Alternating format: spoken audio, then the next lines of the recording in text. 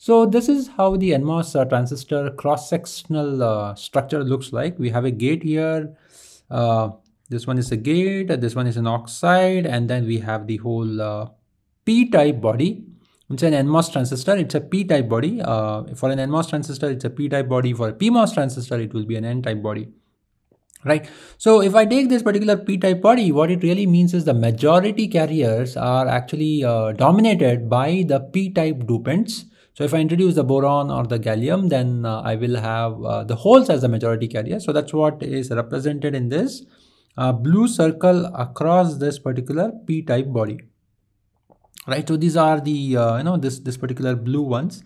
That is what is called as the holes. So we have the holes as the majority carriers. So I'm just writing it down. And we also have the minority carriers as the electrons. So whenever we dupe, we have an external dopants, the holes will be there, but also there will be, there will be a majority carriers, because the holes which are being brought from the external element will be very, very useful for the conductivity. But also there will be the minority carriers. The minority carriers are generated, randomly due to the thermal energy at room temperature. So we will always have this minority carriers. In this particular case, for the P-type, it will be the electrons. For an N-type, it will be the holes. Right? So the minority carriers will be the other one. Right? So for a P-type dopant, we will have the electrons as the minority carriers and then holes as the majority carriers. Right, in this particular NMOS structure, apart from the gate, oxide, and then the body, so this is nothing but the body. So somewhere here, I'll just write it down. That's right. To the corners at the surface and then towards the corners of this particular body structure, there will be a diffusion of N+. Now remember, N+ is nothing but the doping concentration of around 10⁻⁸ and till 10⁻20. Right, per centimeter cube. Right, so N+ has been introduced. So a larger, almost a large concentration of N+ dopant in N+ in the sense phosphorus or arsenic has been diffused via the diffusion process or the ion implantation process, and we'll get this small corner pockets on this particular cross-sectional area of the P-type silicon material. So we have this particular pockets. These pockets are called as the source and then the drain.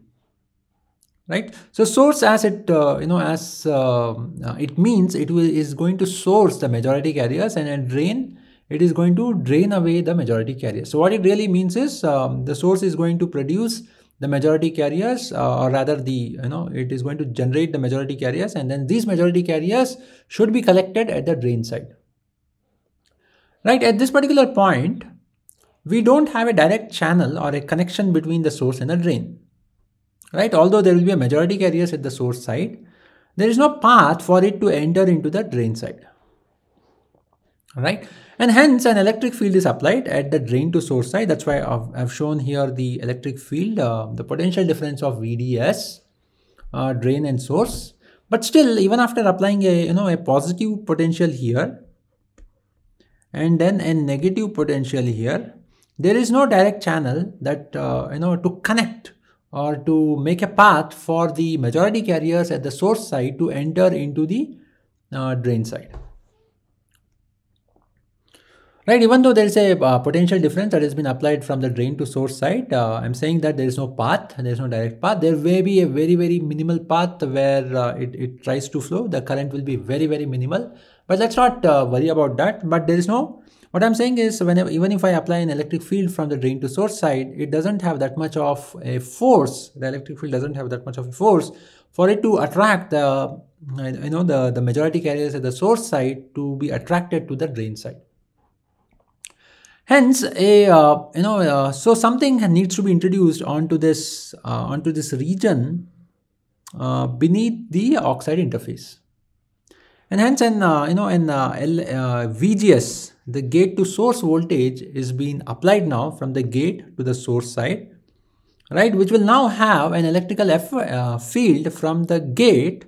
So this gate is going to attract something so that it forms a channel here connecting the source and the drain, and thereby the source will source away the majority carriers of it, and then the drain is going to collect it.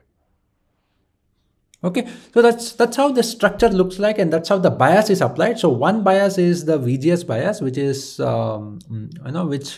which is nothing but an electrical field. The potential difference here, VGS, is going to produce or generate the electrical field, but that electrical field is a vertical electric field.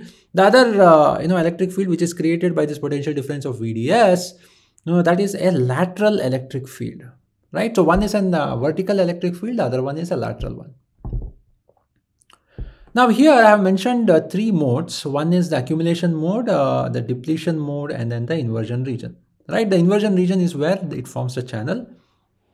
And then these are the three different categories where it forms, where based on the bias value, the VGS value, we can categorize into three different modes, and we will have a look at it, what it really implies. Right. In the accumulation mode, what it mentions is when the VGS is smaller than 0, that means it is a negative potential difference. That means the gate is negative with respect to the source, right? What it implies is the gate is a negative potential, and thereby the negative potential is going to attract the holes here at the interface. So the p-type body has the majority carriers as the holes, and thereby the holes are kind of attracted at the interface, completing the electric field, right? This particular arrow starting from the holes, which is a positive carrier, and then ending at the -1, the negative ions here, which are generated or formed at this interface after the oxide. So this particular one, due to the VGS, which is now a negative value. So the VGS is a negative value. So the gate will be negative with respect to the source, and thereby I have this particular negative ions, which is which is there for completing this particular electric field. So this is called as an accumulation mode because the majority carriers of the p-type body, which is nothing but the holes, are attracted at the interface. So they are getting kind of accumulated at the interface, right? So in this particular mode, there is no channel that is being formed from source to drain. So the electrons cannot flow here because the electrons will find the holes here. So the electrons cannot go there. No, what we are talking is, this electrons which are generated, the majority carriers of the N plus dopant needs to be collected at the drain side. And that is not possible, right? Because of this accumulated region, I cannot have this particular electrons move towards the drain side or collected at the drain side. Going ahead, so the next one is the depletion mode, where the VGS value is positive. So let me pick up a pointer. Again, so let me choose this.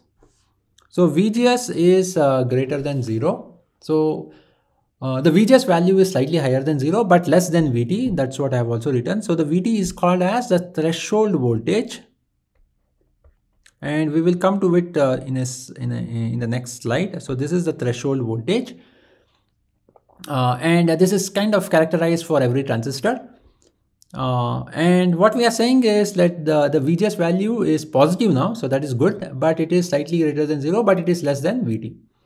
So in that particular case, we have now slightly VGS which is positive. That means the gate is positive with respect to the source. So we have a positive ions here collected at the interface of the oxide, on the gate side. So this is still the gate. So at the gate to the oxide, I have on one side it is +1. So it is likely to attract, it wants to attract the minority carriers, but it wants to attract an electron here. But p-type body, which is the majority carriers, is the holes, so it is not going to get attracted here, right? So this holes is going to push away this particular hole. So this particular holes are getting pushed away because of the positive voltage here. Whereas the minority carriers in this particular p-type body, which is nothing but the electrons, right? So the electrons are going to, it is kind of getting attracted, but it is still the voltage value or the electric field is not high enough so that the minority carriers will get stacked at the interface. So it is still not high enough so that the electrons, the minority carriers of the p-type body, goes and moves to this particular and sits on this particular interface, thereby forming the electric field. So that doesn't happen yet. right? So the VGS value is positive, but it is not good enough to attract the minority carriers at the interface. So that is what this region is. That is called, it is the depletion mode. The depletion mode also implies that because of this positive, the potential of the gate, it is going to move away the holes, making this particular region depleted of the carriers, right? Whether it is negative or positive, it makes it this particular region depleted. And what really happens, I've shown here the negative immobile ions. Is the reason is nothing but the holes are going to move away, leaving behind the atom, the boron atoms or the gallium atoms, because it's a p-type.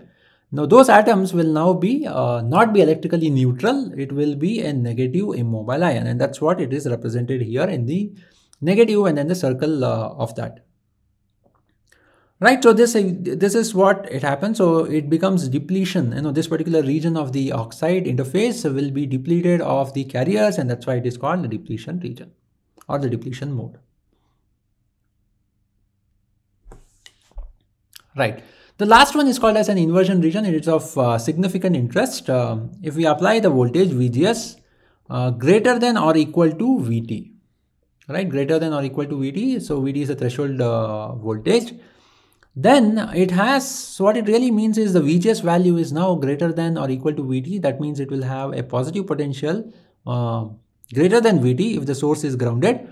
So the VGS value now is going to have a positive potential on the gate side, which is now enough to attract the minority carriers in the p-type body, which is the electrons, closer to the interface. And once it goes closer to the interface, the channel from the source, right, the channel from the source to the drain is completed, right? This particular electrons, right, the 3 electrons which I had shown, right, forms an electric field because this particular potential, the positive potential at the gate side is going to attract this minority carriers of the p-type and forms the electric field and makes this channel intact. This particular channel, which forms a path connecting the source to the drain, allows the majority carriers of the source through this path to enter into the drain side, right? And that's what I have written here, the minority carriers forming the conducting path, and this path allows the free electrons from the source side to move to the drain side, and thereby, so the electrons flow from source to the drain. So this is the direction. So thereby the current direction should be nothing but the drain to the source.